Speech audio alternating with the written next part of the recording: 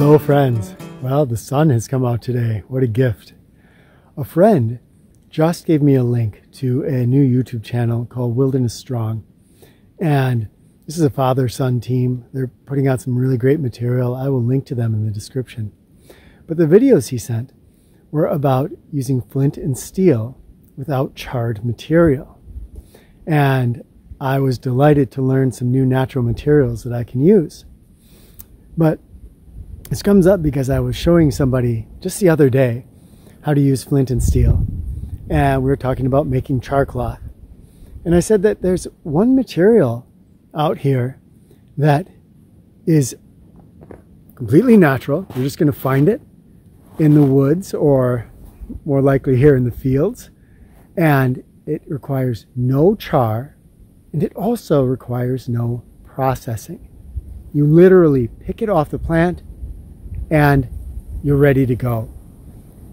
This is amazing because if you are familiar with flint and steel, if you've read forums, it's all about we need charred material, we need charred material. Well, it's simply not true. There's many materials right from nature that we can use. A prime one is chaga, but all these materials require some amount of processing, drying, squashing up. This, again, you literally just pick it off the plant, you're ready to go. This comes from our common milkweed. Let's go meet it and give it a try. Here we are. You can find these all winter long. These are the dried pods, the milkweed, and inside there's that fin. See that sticking out? That is all we need right there. I'm using 2 pieces here.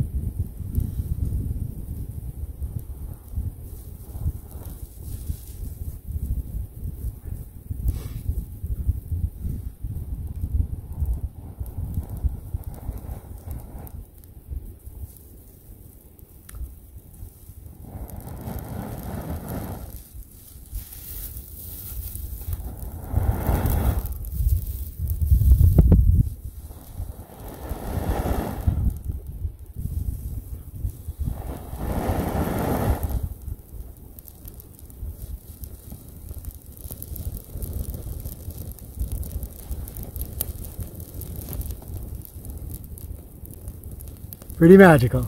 If you use flint and steel, give this a try. It's that easy.